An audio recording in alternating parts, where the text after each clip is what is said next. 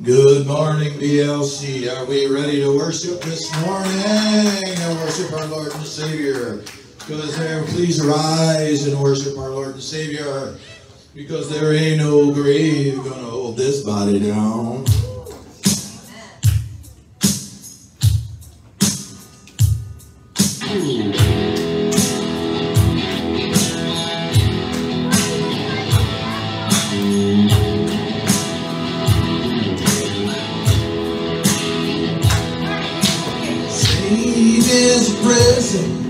As cool as the grave, Shane is a robber and he's come to take my name.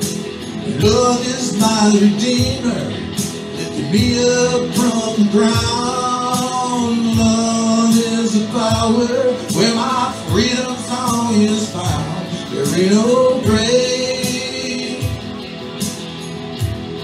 I'm gonna hold my body down. There ain't no grave. You hold my body down. When I hear that trumpet sound, I'm gonna rise up out of the ground. There ain't no grave. You hold my body down. Yeah.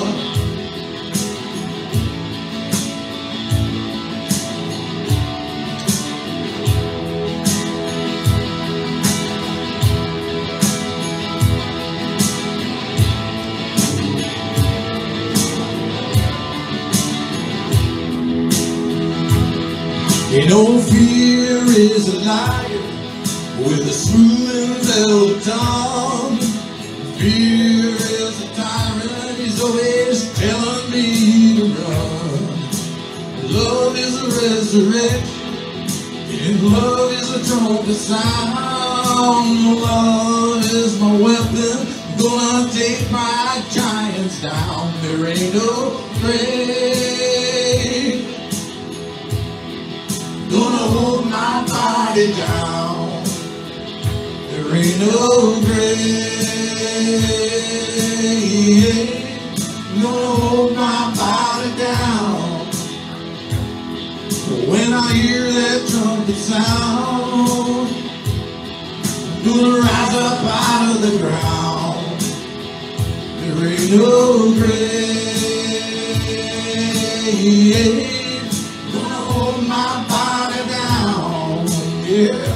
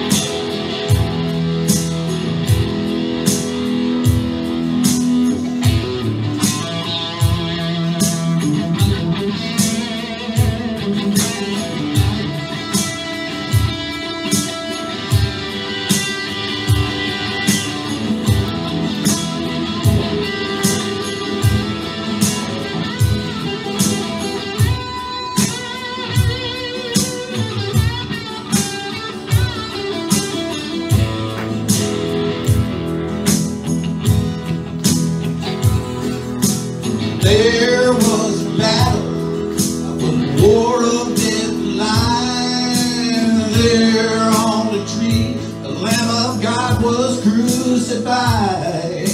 Went down to hell, and they took back every key. And he rose up like a lion, now he set the captives free. There ain't no grave gonna hold my body down. Ain't no grave gonna hold his body down. When I heard that trumpet sound, he rose up out of the ground. There ain't no grave gonna hold his body down. There ain't no grave gonna hold his body down.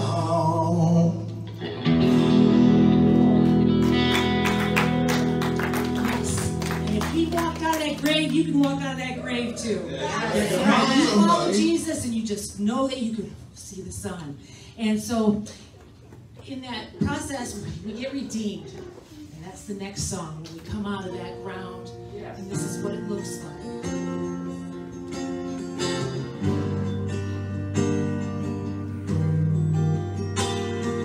Seems like all I could see was the sky.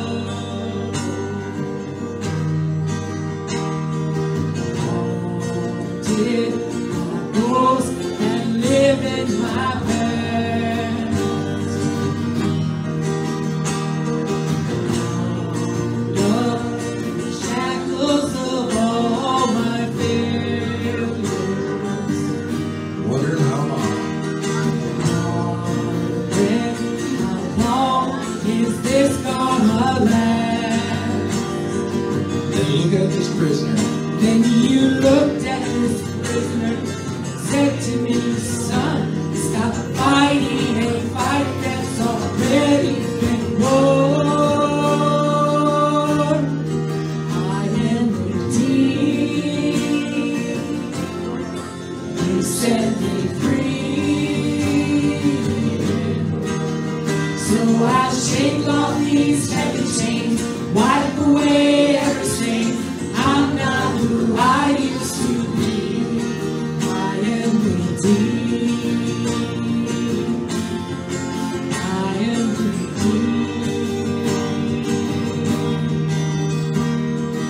All my life I've been called unworthy. Named by the voice of my shame and regret. I heard you whisper. But when I hear you whisper, child, lift up your head. I remember, oh God, you're not done with me yet. I am redeemed. You set me free. So I shake off these heavy chains, wipe away every stain. I'm not who I used to be. I am redeemed. You set me free. So I shake off these heavy chains, wipe away every stain. I'm not who I used to be. Because I don't have to be the old man inside of me. His day is long, let me go. Because I've got a new name, new life, I'm not the same.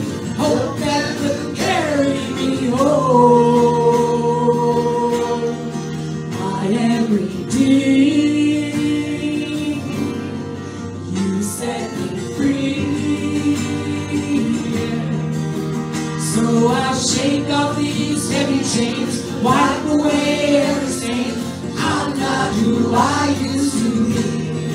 I am redeemed. You set me free. So I shake off chains, wipe away every stain. I'm not who I used to be. Oh God, I'm not who I used to be. Jesus, I'm not who I used to be. 'Cause I am redeemed.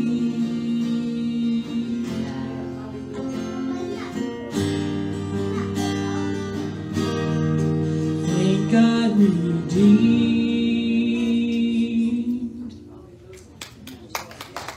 Once you're redeemed, we just follow Jesus, and then where does it lead? Where does it lead? We can only imagine.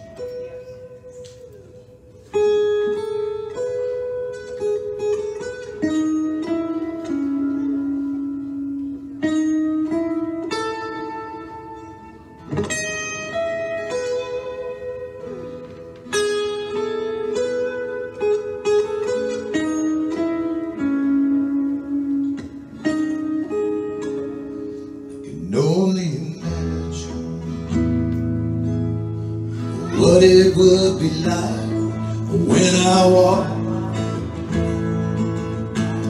by your side. I can only imagine what my eyes will see when your face is before me. I can only imagine.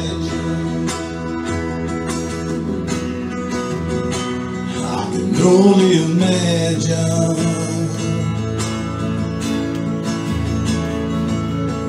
Surrounded by your glory, what will my heart feel?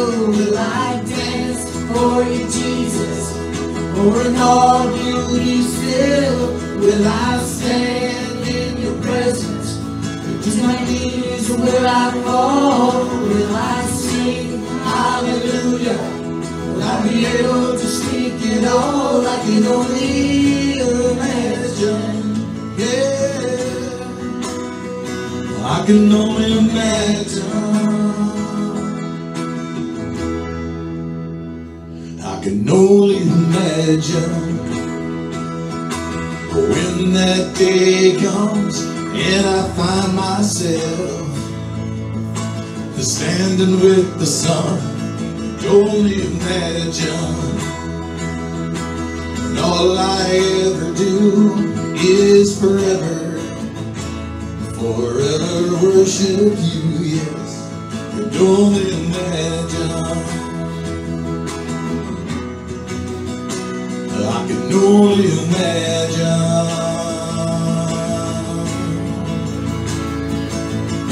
Surrounded by your glory, what will my heart feel? Will I dance for you, Jesus? Or in all you be still? Will I stand in your presence? To my knees will I fall? Will I sing hallelujah? Will I be able to speak it all? I can only imagine. Yeah, I can only imagine.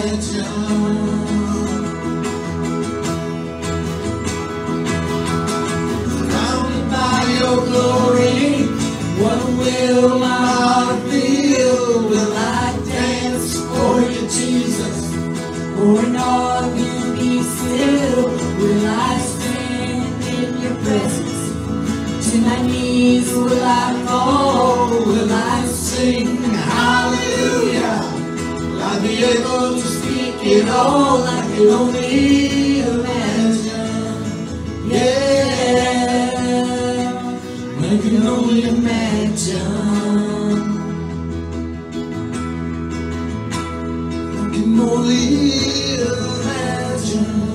Yeah, I can only imagine. I can only imagine when all I ever do is forever worship you. Could only imagine.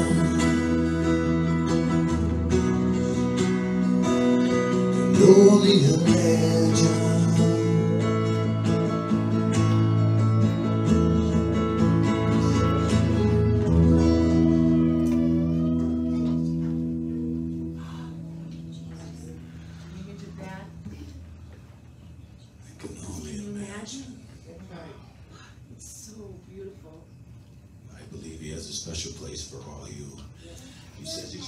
prepare a house just for you.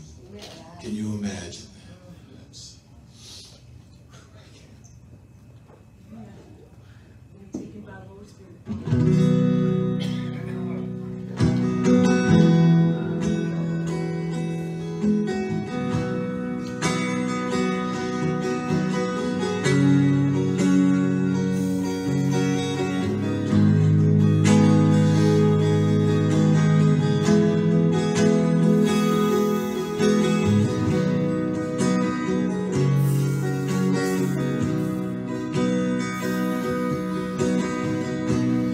Lord bless you and keep you.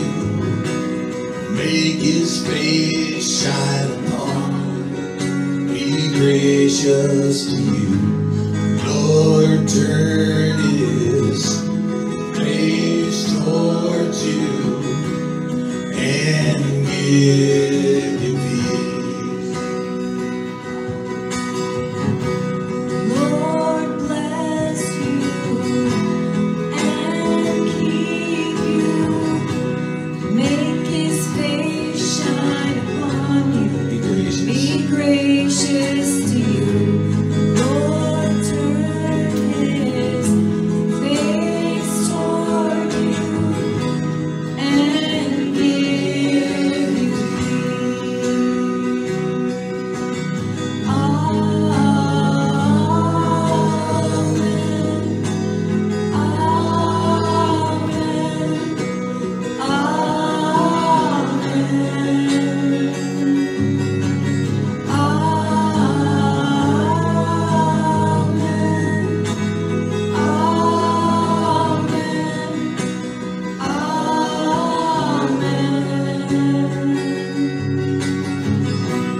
Lord bless you and keep you.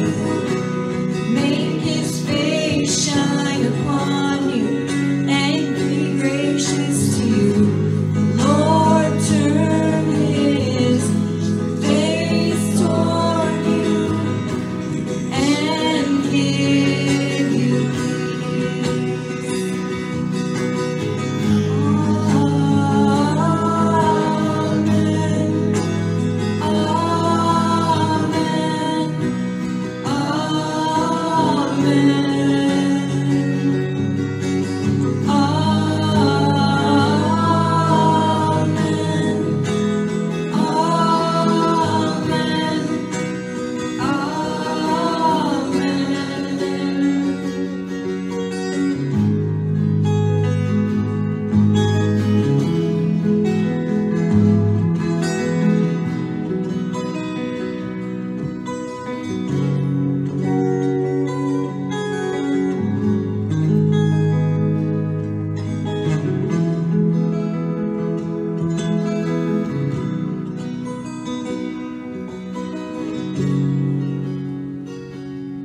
May his favor be upon you in 1,000 generations, and your family, and your children, and their children, and their children. May his presence go before you, and behind you, and beside you, all around you, and within you. He is with you. He is with you in the morning, in the evening, and you're coming, and you're going, and you're weeping, and rejoicing. He is for you, he is for you, he is for you, he is for you, he is for you, he is for you, he is for you, he is for you, he is for you.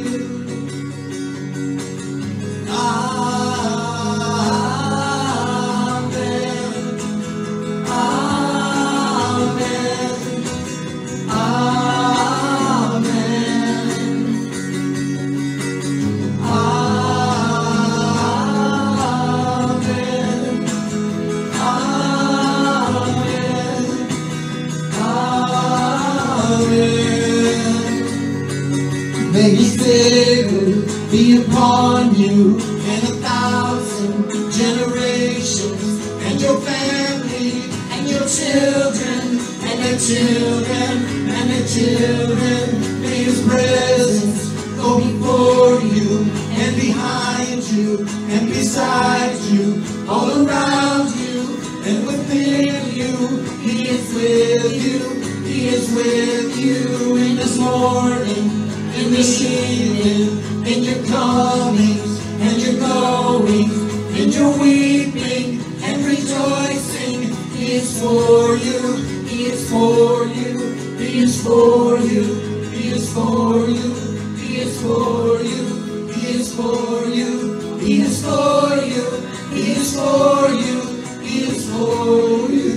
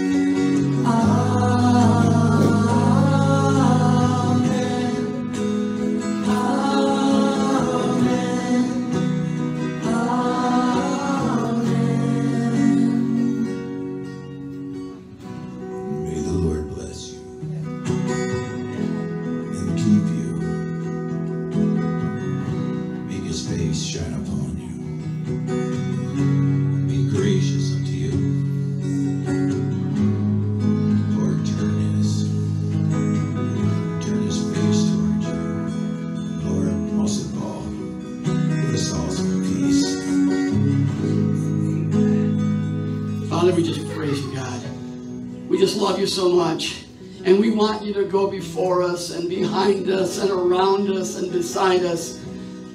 We just want your favor to be upon us and within us, God. We just praise you and thank you, God. We praise you, Lord, but you are that God who desires that. You desire that relationship with us, and that's why you sent your Son Jesus, so that we could have your favor, so that we could have your presence, so that you could go before us and around us and behind us and beside us and within us. We praise you, God. We thank you. We love you, God. We praise you, Father. Lord, I thank you for this day that you've given to us. I thank you, God, for this first Sunday of August, Lord, that we can come here today to worship and to praise you, Lord. I thank you for our Saturday prayer that was yesterday and for those that came out, God. Lord, I'm just thinking right now of those that we support in terms of missions, Father. And today I just want to pray for them and lift them up as we seek your blessings and your presence and your influence and your presence and protection around us, God. Lord, I pray for ARC, the Association of Related Churches, who are church planting. And Lord, we're in a season now where the church planters are being trained. In September and October, they'll be launching new churches around our country. We pray, God, for your blessing and your favor in their life, God. May hundreds and thousands of people come to know Christ because of these new churches being planted, Father. So we pray for ARC, Association of Related Churches, God. Lord, we pray for the Gateway Center for Jewish Evangelism, God. We pray that the Jewish people, for the most part, have not accepted Jesus. We pray that they will. We pray that they will come to know Jesus as their Messiah, as their Lord and their Savior, Father. So we lift them up in prayer, God. Lord, we thank you for the Newaygo Christian Healthcare Center here in Newaygo, God. We just pray your blessings and favor be with their CEO, Mark Blocker, and his staff, God. And we pray your blessing and favor upon them. We pray for Pathway for Life, Lord, and for World Mission, 2 missions, Lord, that we just dearly love. Michelle in Kenya, and then Greg Kelly in Comstock Park with World Mission. And we just pray your blessing upon both of these mission fields, one in Kenya, one in the 1040 window of our world, God, both reaching out, both reaching. And we pray your blessing and favor upon them and ask this in Jesus' name, God. So we thank you that we can be here this morning. We thank you, Lord, for what we're going to learn today about the Prayer of Jabez. We want your blessing. We want influence. We want your presence. We want your protection. And we give you praise and honor and glory. So, Father, may this service do all of that. May it lift up the name of Jesus. And, Lord, may it just evoke great blessing in our lives. We pray it in Jesus' name. And all God's people said, Amen. Thank you. You may be seated. Thank you so much, and thank you, team, for that song. That is clearly one of my favorite songs. For those of you that don't know me, I'm Pastor Clint Abbott. I'm the lead pastor here at Better Life Church, and really glad that you are with us today. I just want to welcome you, and I want to share a few things with you that we have going on by way of news or announcements here. So we'll just kind of roll the slides here. So of course, as always, there's a connection card in your worship guides. And we ask you to fill it out and share that with us and let us know there's a place for prayer. And we ask that if you share prayer requests with us, we'll pray for you. You heard me refer to Saturday prayer. We were here yesterday praying over those prayer cards, and it was just a really good service. For those of you that are regular here and maybe you don't feel inclined to fill out a connection card, and maybe you're thinking, well, I'm not going to waste a card by just flipping out the prayer part.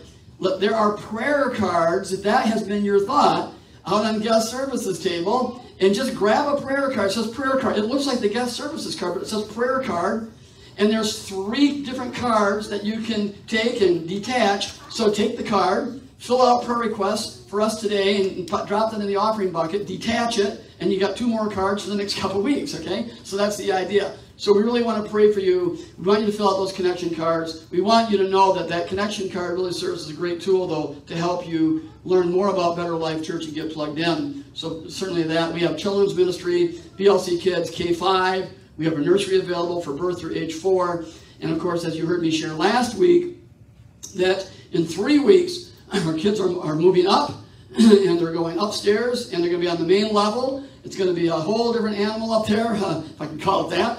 And they're going to have a great time. They're going to have a full hour while we're here. They're going to have full 75-minute, our services are 75 minutes, so they're going to have a full 75-minute of praise and worship in their age-appropriate level, and we're going to just have a great time. For some who haven't been real hot about our nursery area because it's kind of small, well, that nursery area is going to have almost 600 square feet of space, so it's a lot of room. So, invite people who, if there's been people that haven't been coming because of those limitations, our God has just been limitless, Anytime we thought there was a limitation, God just kind of removes the barriers. So that's a little bit about kids ministry. Our growth track. I'm very excited to share our growth trackers tonight.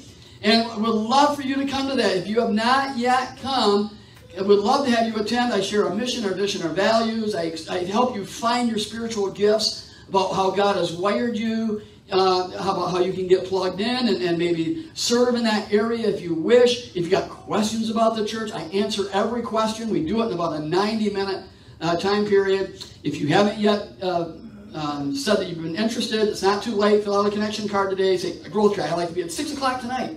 And we're done in 90 minutes. Out the door by 7:30. I'm good on my time. All right?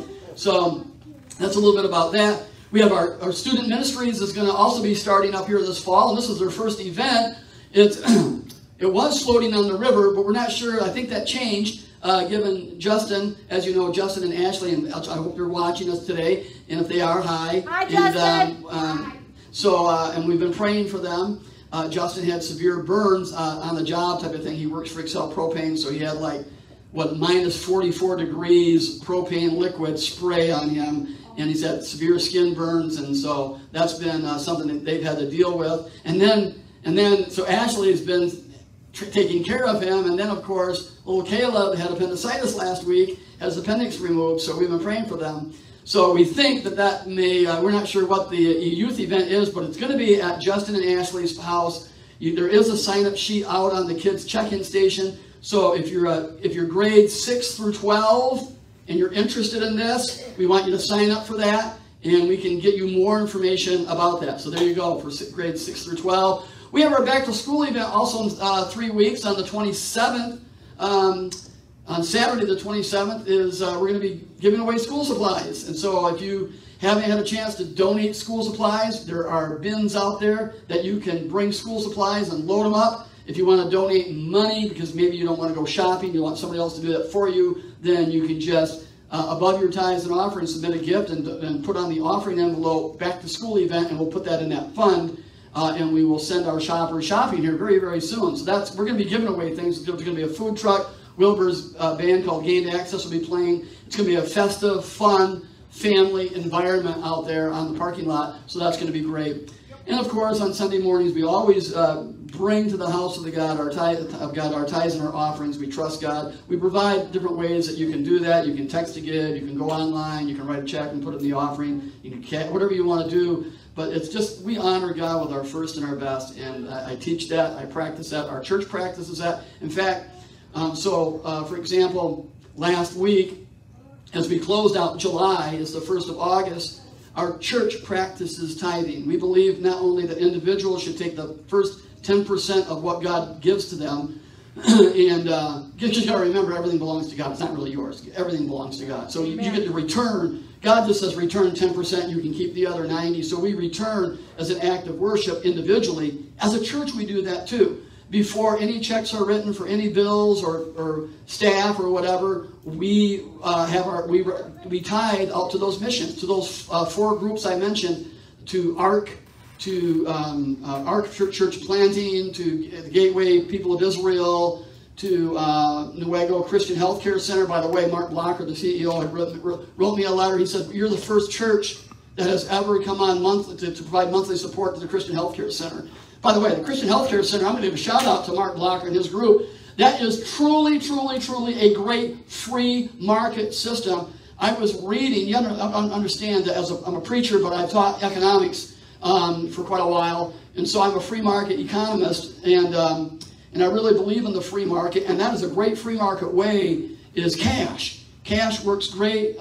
You can go and you can pay for whatever service, and they do it from a Christian perspective. They're not trying to satisfy an insurance company. They're not trying to satisfy Medicare, all right? They are trying to satisfy you and give you the coverage that you absolutely need. So just a little shout out to them, and we support them monthly, and then we also support a ministry in Kenya, and then also World Mission, which sends out these little treasure boxes to what we call the 1040 window, which is north of Africa and east Turkey, heavy Islam area is the 1040 window. And they take these little treasure boxes, and it's scripture. It's like an MP3 player it's the Bible in that language. So it's really, really cool.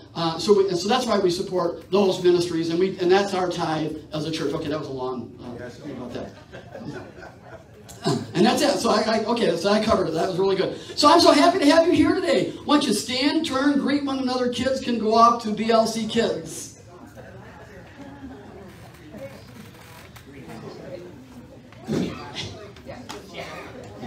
I was vacation. Good to see you again. What's your name? My name? Yes, Denise. Good morning. All right, Denise. I didn't ask what my name was. Good morning. Hi, Denise. Hi. Nice to see you. Good morning. Good morning. Good morning.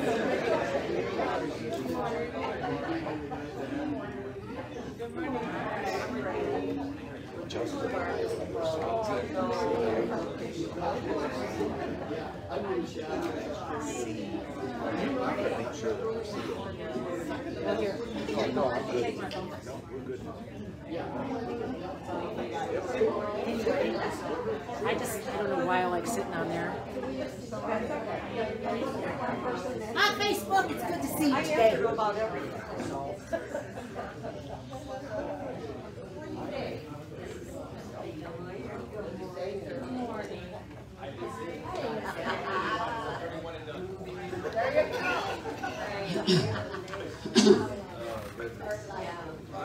Can never leave.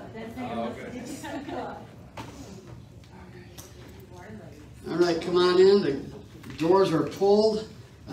Hey, by the way, before we start in, I did forget. I think I forgot to mention that today is. We had Saturday prayer yesterday, but today is starting what I call 21 days of prayer, and it's a thing I do in January and in August, where I have a focused, intentional time of prayer.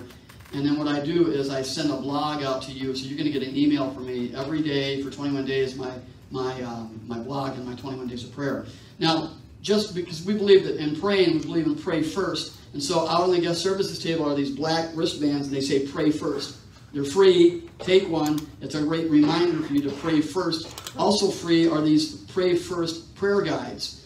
And these actually, I provide you with different kinds of prayers so that you can know how to pray. Sometimes we literally don't know how to pray. And so yesterday I took our people through the Lord's Prayer. Well, a lot of people are familiar with the Lord's Prayer. Well, then there's another prayer here called that I'll probably be doing next week or the week after called Tabernacle Prayer. Okay, there's warfare prayers. There is praying for individuals. There's all sorts of things that you can pray. Praying Scripture, all right? And so all of that is here as a resource for you. Whether you come, I would love for you to come to Saturday prayer, but whether you do or not, this can help you in your prayer life at home. These are free on guest services table, so make sure you pick one up along with the Pray First wristband before you head out today. All right, I guess we got our message bumper here for today. I'm going to give you this.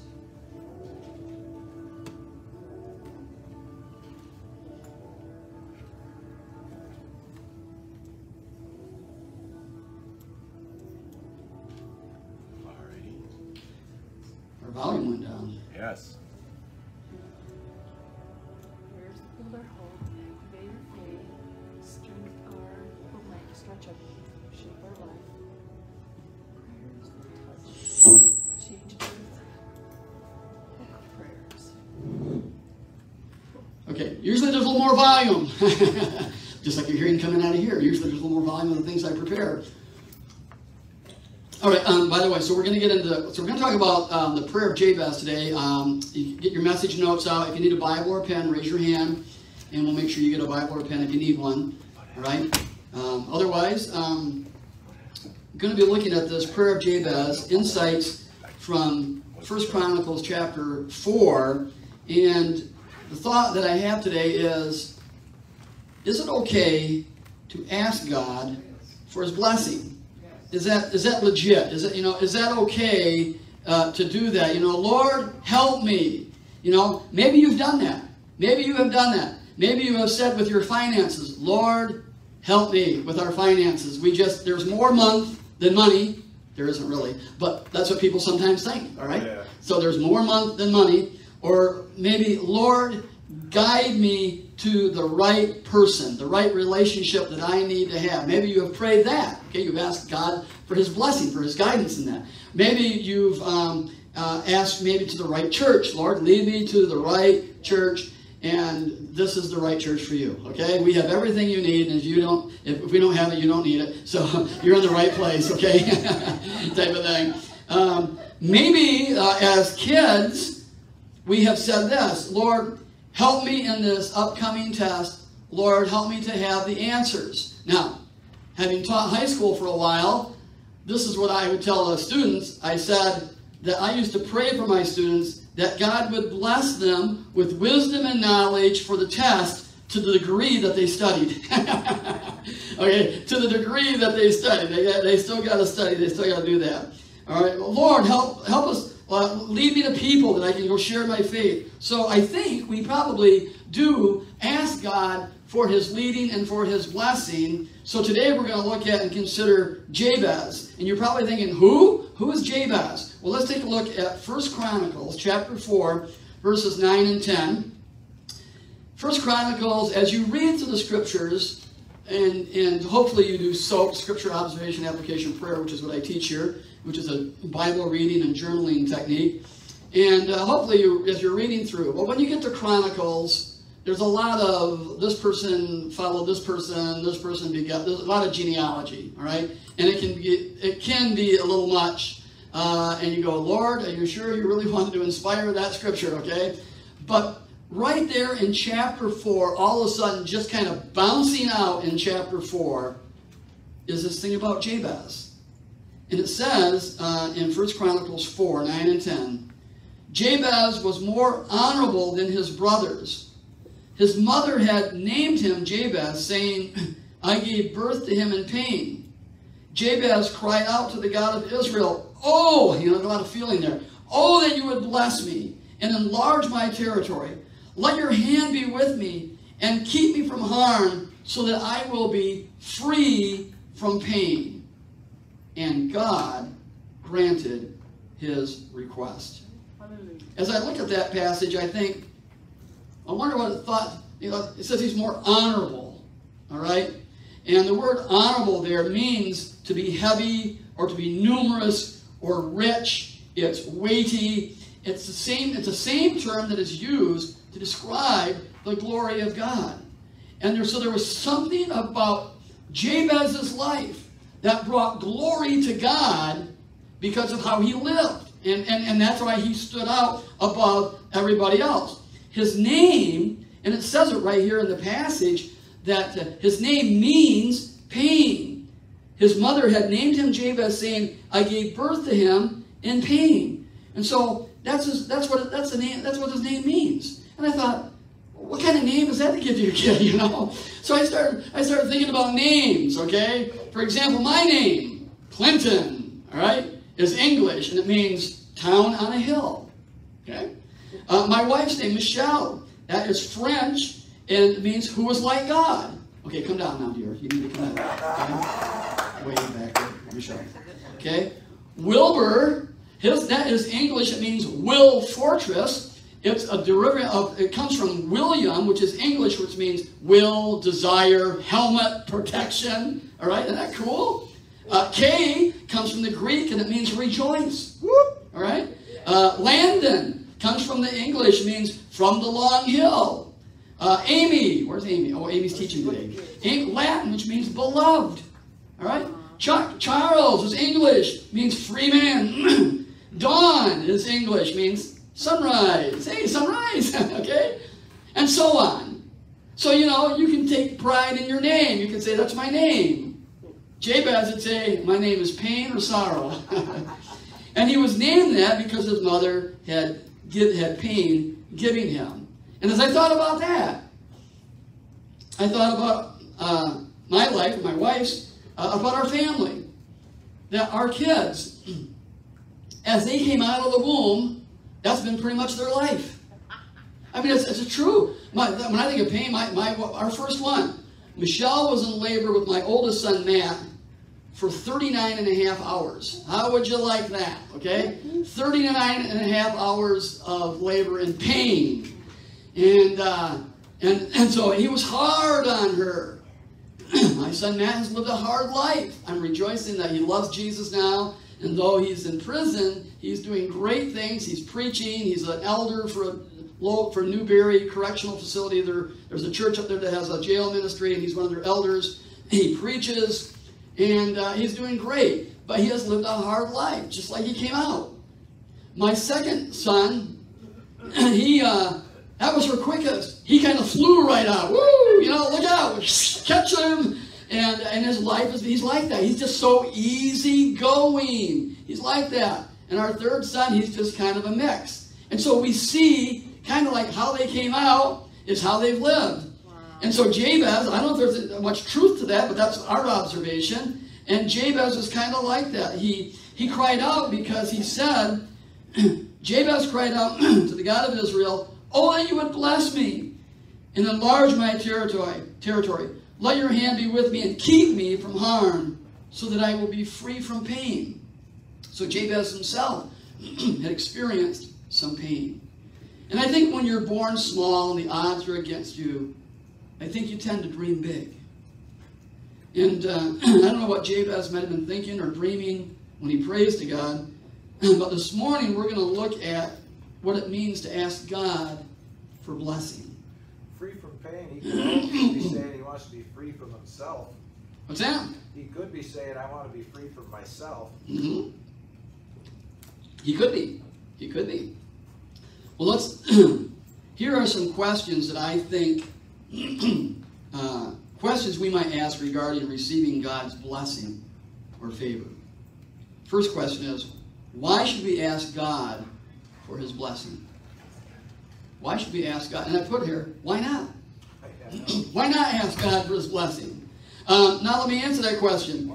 Great people of the faith, here's the reason why, is great people of faith think differently than other people. The Bible says that without faith, it is impossible to please God, because anyone who comes to him must believe that he exists and that he rewards those who earnestly or diligently seek him. And that's in Hebrews 11:6. In fact, that passage in Hebrews 11 is talking about a lot of great heroes of the faith. By faith Abraham, by faith Noah, by faith Abel, by faith Adam, by faith Enoch. Great people of the faith. And there's a couple things that it says over here about them. One, it says, this whole list of people of faith, were all commended.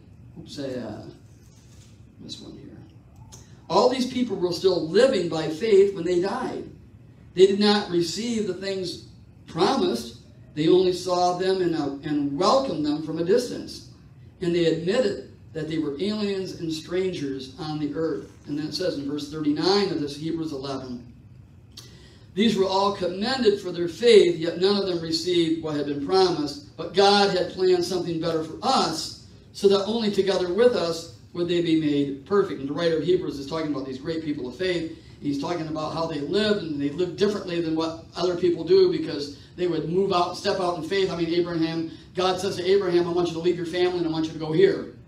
And Abraham, that was tough for Abram to leave his family and then to go someplace and then tell other people he was going to go. Where are you going? I don't know. God told me to go to this place here. I've never been here before, you know. And so people of faith do think differently than others. They are simply believing God for. They are no limits and no boundaries type of people.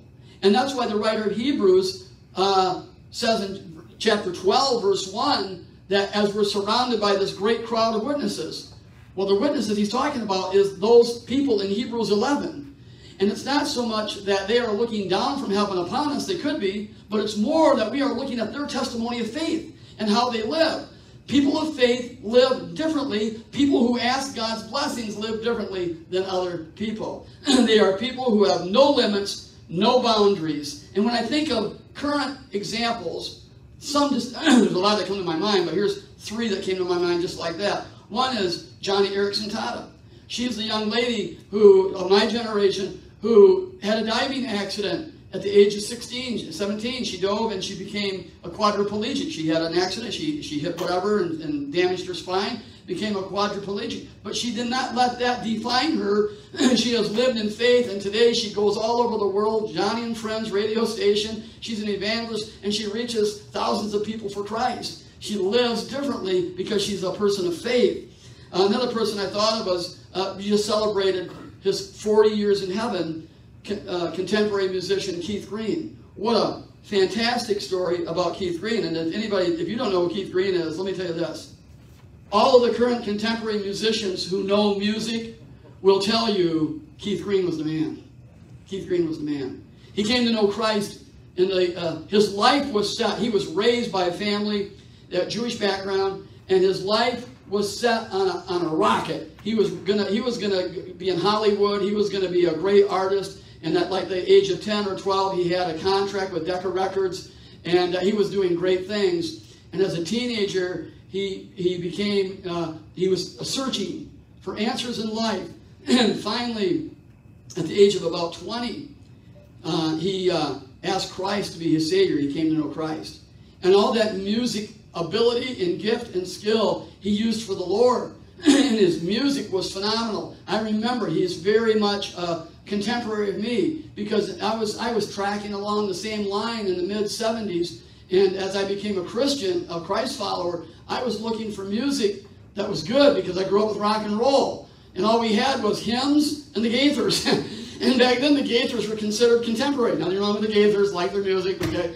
But you know, that's the way it was, and there wasn't really a sound. In fact, when I was, so as I've been working with Justin in student ministries, I was sharing with him about you want to make sure that when you have your first meeting with your teens, that you have a devotional, you have an opportunity for them to pray, you want to have some good Christian music background. I said, let me tell you about this. I did youth ministry for 7 years. And in that first 7 years, like I said, I was looking for music that I could reach to. We had hymns. You don't want to play hymns when you're trying to reach teens. And the Gaithers. And so what was it?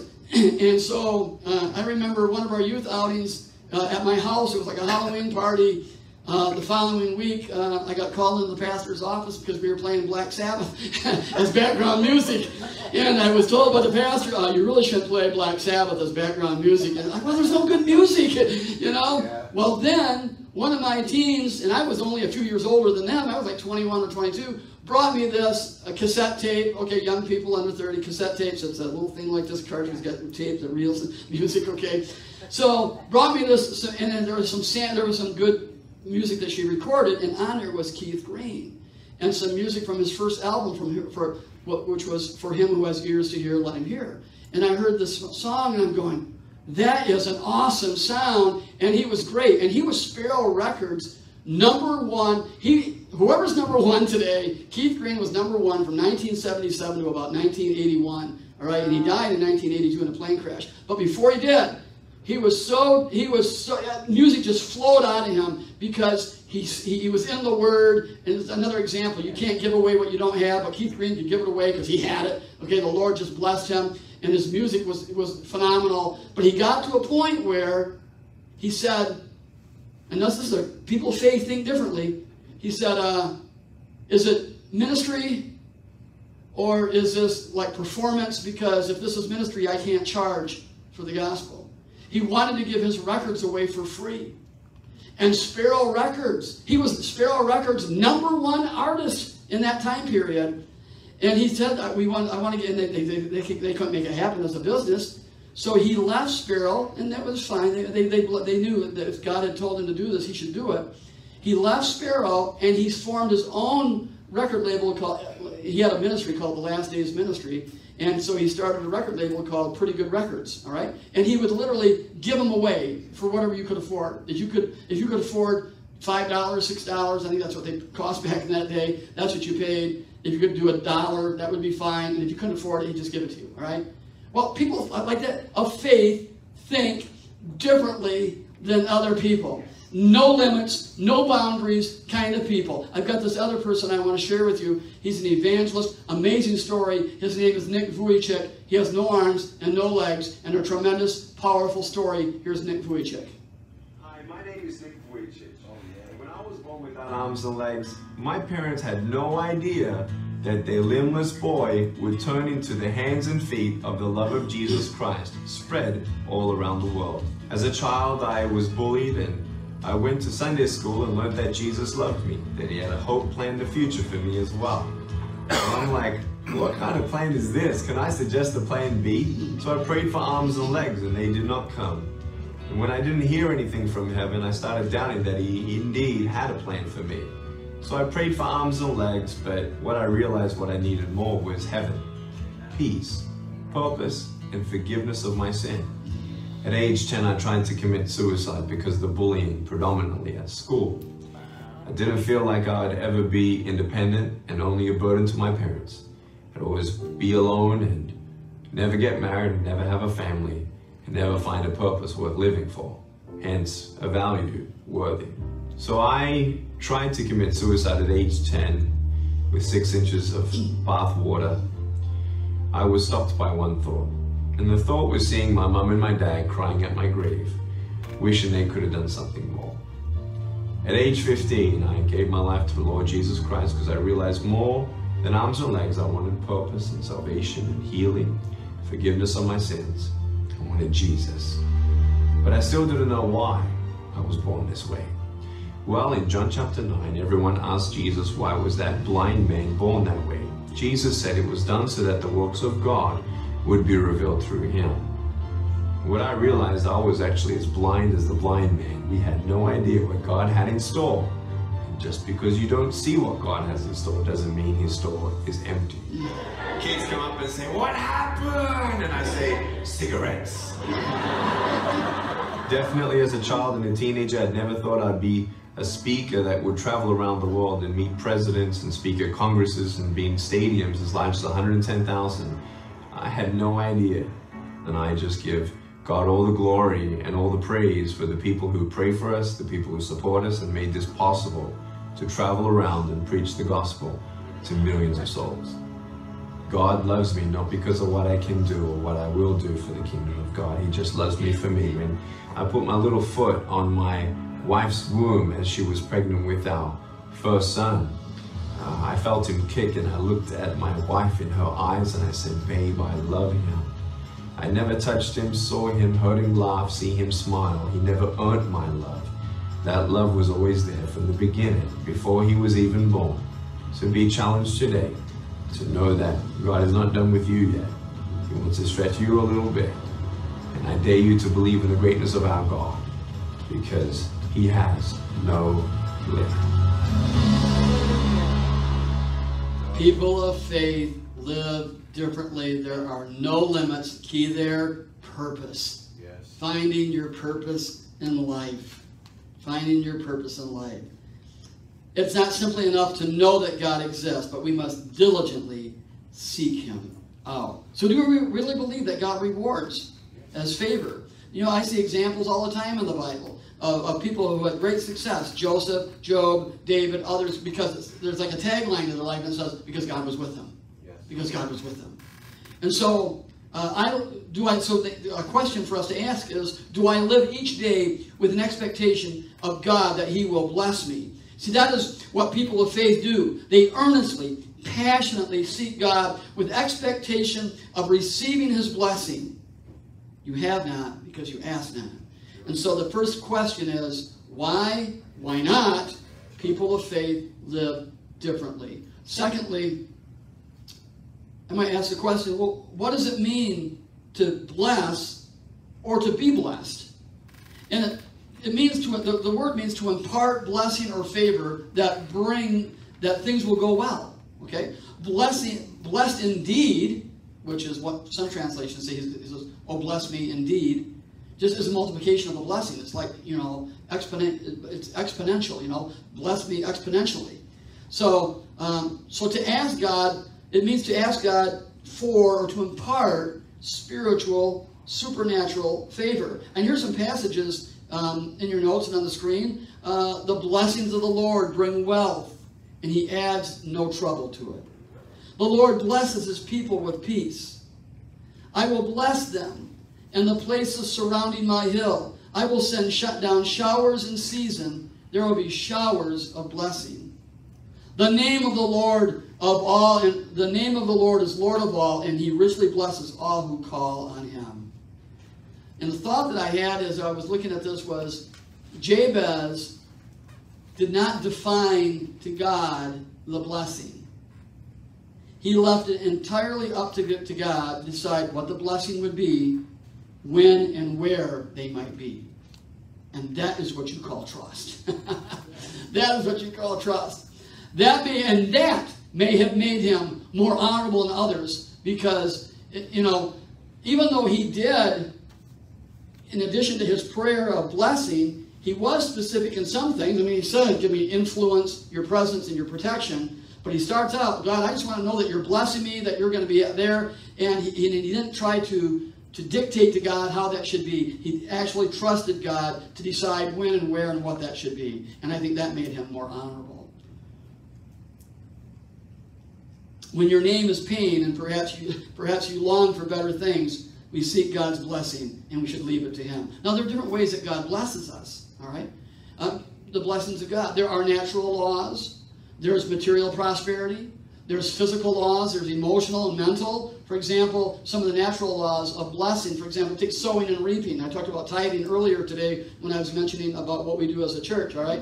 So God places, think about it this way. God places resources into our hands, and if we wisely sow or plant or manage them, we will reap his blessing. And that's true of every area of your life, not just with money, but with your time and your talent as well. All right? If we manage that wisely, God will bless that. And that's a natural law. The Bible says, whatever you sow, you'll also reap. That's true. And God wants that to be true on the positive side. Material prosperity, okay? There are some people who simply are better at using their talents than other people. Some people are just more gifted in other areas than others. And, Jesus talks about the parable of the stewards with the talents. There was a steward that had 5 talents. There was a steward that had 3 talents. And a steward of 1 talent, that Jesus gave them each according to their ability. What does that mean? It means just naturally some people are better in some areas than others, all right? But that's an area that God blesses. He will bless the 1 talent person just as much as he blesses the 5. So those are truth. Those are areas. In the physical area, God blesses us. But, there are things that we have to do. Just like in sowing, just like in tithing, we have to sow, right? If you're going to really experience the blessings of God, you've got to plant, you've got to give, all right? You've got to do that. To receive his blessing, you've got to make a step forward. So if you're praying for physical blessing, let's say I'm praying, I want God to bless me physically, then I need to do things to take care of my body, which will then bring about the blessings of God, okay? If I want to lift things more, I need to get to the gym, okay, and work out, okay. If I want to be trimmer, then I just can't just say, God, make me trimmer. Keep going. It doesn't quite work like that. God gives you some things to do, and then when you do, then you realize He comes alongside and comes along with you. So that's what it means, I think, to be blessed. Now, and so we are to ask God then. It's okay to ask, one, why should we ask God for His blessings? Because people of faith live and think differently. What does it mean to be blessed? It means that God is just with us. It's that knowledge that He is with us, that He's providing for us, and He provides for us in multiple ways. And then the third question is, how do I go about asking for God's blessing? Jabez said, Lord, bless me. Actually, he said, oh, oh, Lord, bless me. I mean, there was some pain there, okay? There was some desire. Oh, that you would bless me. Well, that, I think, reflected his, what I call his internalized commitment to God. Jabez had an internal commitment to God. Now, today, that might not be a term that you would use, okay? You might not say, as I'm asking for God's blessing, you might not say, I have an internalized commitment to God. Probably what you would say is, I'm believing God for, okay? It's the same thing, okay? I'm believing God for, all right? I'm believing God for this, okay? I'm believing God for, whatever it is that you're trusting and asking Him for. And when we say that I'm believing God, the reason I use that term internalized commitment, because when I say I'm believing God for something, there is something that has happened to me internally in my being that I know that He's going to do something, okay? Rick Warren talks a lot about shape when we talk about spiritual gifts, and he uses this analogy called shape. S is a spiritual gift.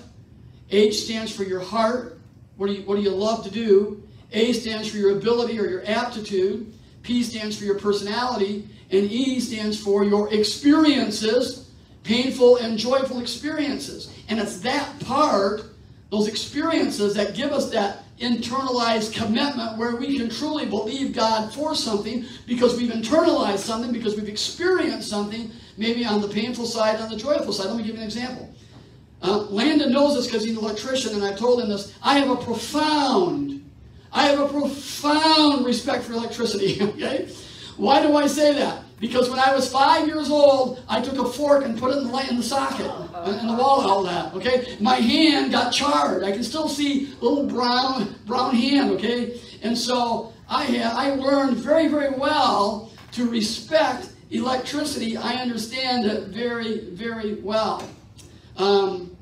When I was ministering down in the Kentwood, Caledonia area, you've heard me talk about this young lady. We had a young lady that lived with us for about a year. She was on our worship team. And we would go out to dinner, and sometimes we'd take her along. And so she would, as I'm driving, she would be in the back seat, Michelle and I in the front seat, and she would say, Pastor Clint, you drive like my grandmother.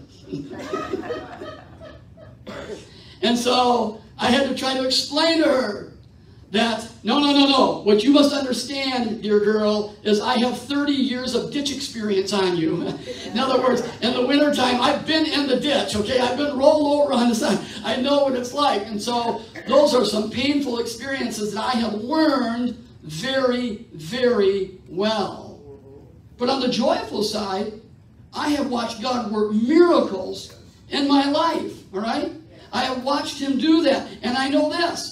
If He's done it before, see, I've internalized it, I'm believing God for. Why? Because if He's done it before, He'll do it again. Yes, He will do it again. If He's done it before, He'll do it again. It says in Romans that God is no respecter of persons. Romans 2 verse 11 says, for there is no respecter of persons with God. No respect means no partiality, no favoritism. If God has done it before, He'll do it again. If God has done it for someone else, He'll do it for you. All right? And so let me give you a couple examples. I think of in the Old Testament, King Hezekiah. Great man of God. Awesome man of God. One of the great kings of Israel. But Isaiah the prophet was sent to him to let him know that God was telling him it was time you need to get your house in order. Not something you really want to hear when you've been living for the Lord, that it's time to get your house in order. So what does Hezekiah do?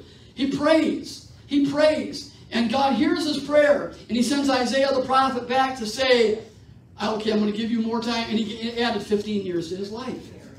If God has done it for someone else, he'll do it for you. I remember in 1984 sitting in a midweek prayer and Bible study praying for a lady by the name of Mrs. Mickham who had cancer, and it was growing, it was fast, and this was September, and she was told to get her life in order with her family because she probably wasn't going to make it past Christmas. And God, we prayed, believing, and God extended her life 15 years. Isn't that awesome? Yes, absolutely. My mom, my dear mother, in the year 2000, it was Maundy Thursday. It was the day before Good Friday of the year 2000, and I had just done a funeral that Thursday in Nuevo. I was pastoring at New Community Church, and my mom had come down with a severe bout of pancreatitis. My mom was 70 years old at the time.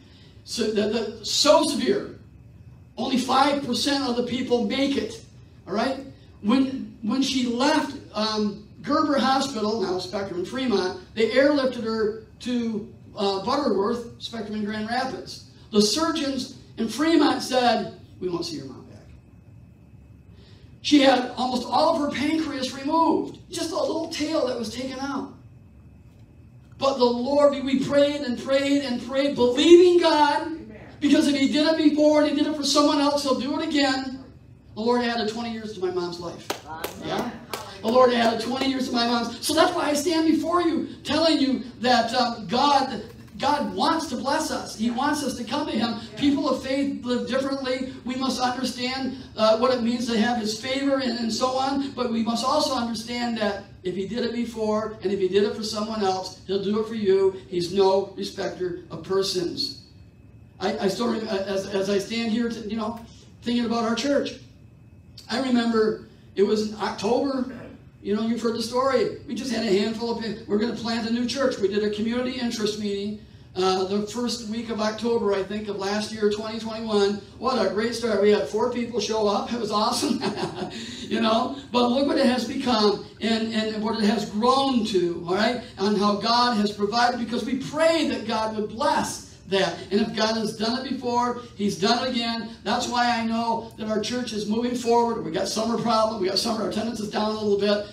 But we're going to come back. I really believe it. We're going to come back. We've got some exciting things going on. And I believe if God has done it before, he'll do it again. If he's done it for someone else, he'll do it for you.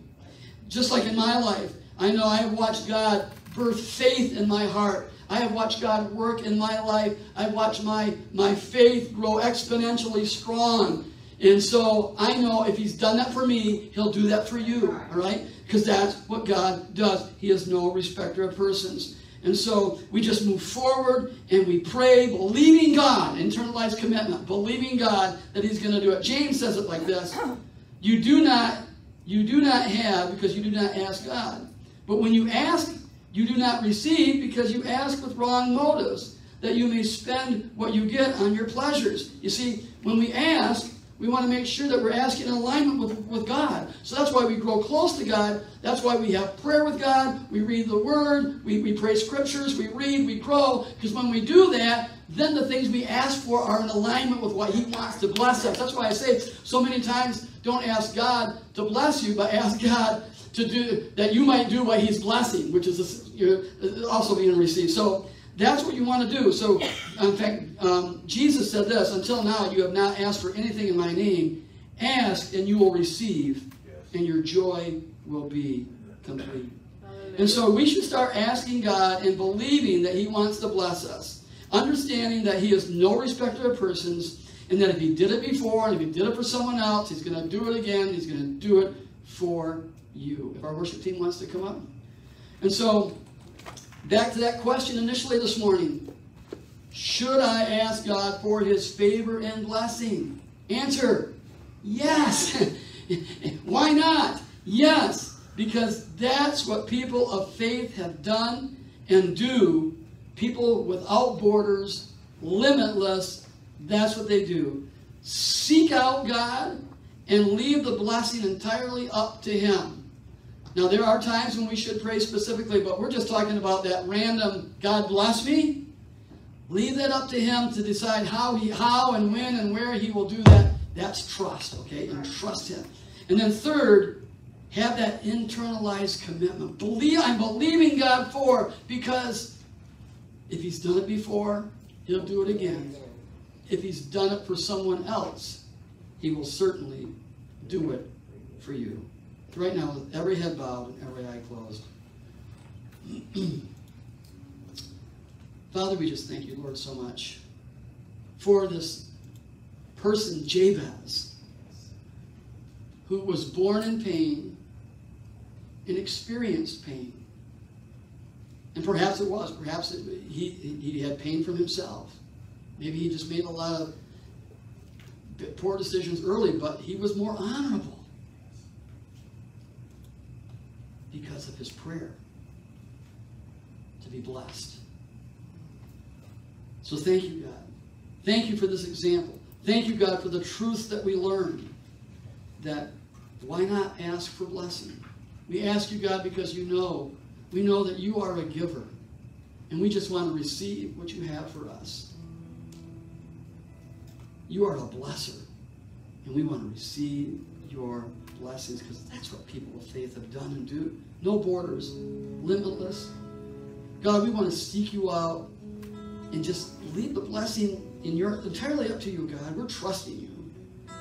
And God, we are believing you for different things in our life. Some of you might be believing God for improved finances.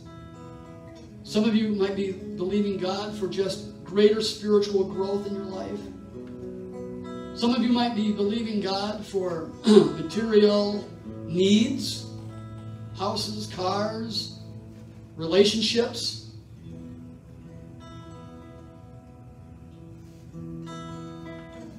But based on our experiences, we know that if He did it before, He'll do it again.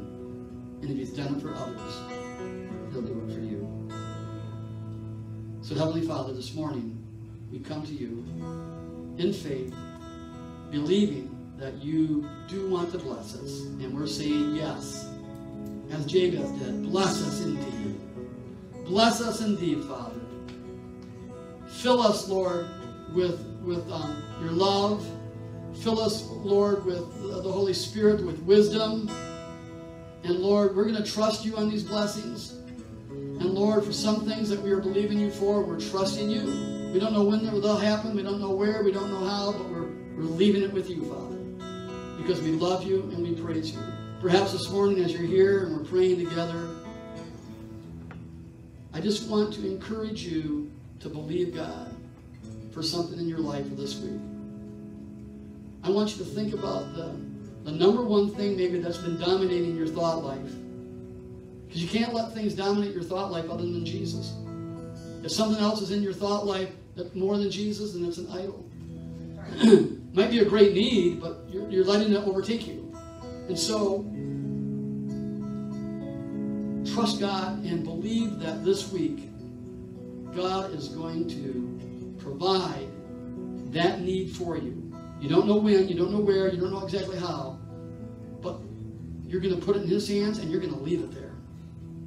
And you're going to trust Him, because that's what made Jabez more honorable. And that's what will make you honorable before God. Father, we thank you, Lord, for this day. We praise you, God. We thank you for the life of Jabez and everything we've learned this morning. And we truly want to be people who live differently by faith. We truly want to trust you every step of the way, and we're believing you, God, for the big things in life. We praise you and thank you and love you in Jesus' name. Amen. So, just some closing thoughts as the ushers want to get ready to receive our tithes and offerings. Don't forget to fill out a connection card and drop it in the offering bucket. And that just really helps us out. If you'd like to come to the growth track, it's not too late. If you have not if you haven't signed up for it, check it on the card. Growth track tonight, 6 o'clock, okay? It's not too late. If you need prayer card on the bottom, fill that out. We would love to pray with you and for you. Like I said, we share those with our prayer team, unless it's confidential. And we also, on Saturday prayer, we bring them right up here. We spread them out here, and we grab different prayer cards, and we pray over them. So we are ready to pray with you and for you. And now we're also going to pray for our tithes and our offerings. And then I want to pray a blessing over you. So let's go ahead and do that right now. Father, we just thank you, God, for the opportunity this morning to not only hear your word and to worship together, but now to bring to you, as you have blessed us, our first and our best, God. We just want to bless you, and we thank you, God. And so we pray blessing over that. And now, Lord, I just want to bless our congregation. The Lord bless you and keep you. The Lord make his face shine upon you and be gracious to you. The Lord lift up his countenance upon you and give you peace. May the Lord bless you in your coming and your going. May he guide you in the wilderness and protect you in the storm. I ask and pray for your grace and peace and mercy to be upon every person and every family represented today. We pray this in the name of the Father, and the Son, and the Holy Spirit, in Jesus' name. Amen. Okay, so rise to your feet. They're going to receive you offering. Rise to your feet. Join the team here in this last song. If you need prayer, if you want someone to pray for you this morning, come up now while they're playing this last song, and we will pray with you and for you.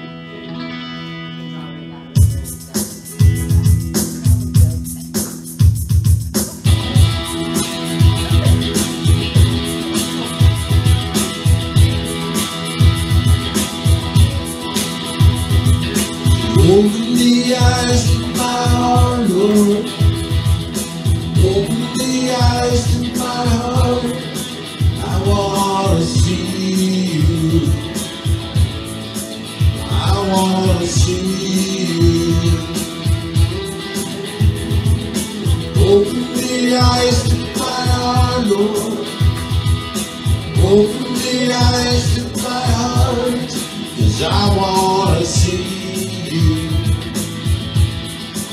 I want to see you high and lifted up,